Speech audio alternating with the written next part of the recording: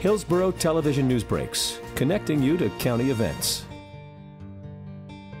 We're here today for the dedication of the new, technically the South Brandon Fire Station number 7, but I think many of us have agreed today that it's probably more appropriately referred to as the Bloomingdale Fire Station number 7. Fire station is always a landmark within the community. It provides that sense of place, and frankly, in some cases, can even become a safe haven for people within the community.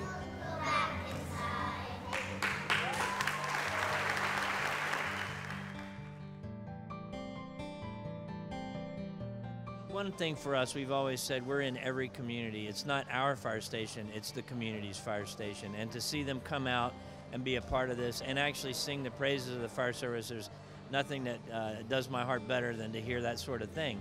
And especially for the community leaders to come out and say, we support what you're doing in the fire service. We believe that you need facilities that are more appropriate for the modern days that we're operating in today. It's very heartening to be able to see that. It gives me great pleasure to unveil the beautifully restored building plaque for this new station.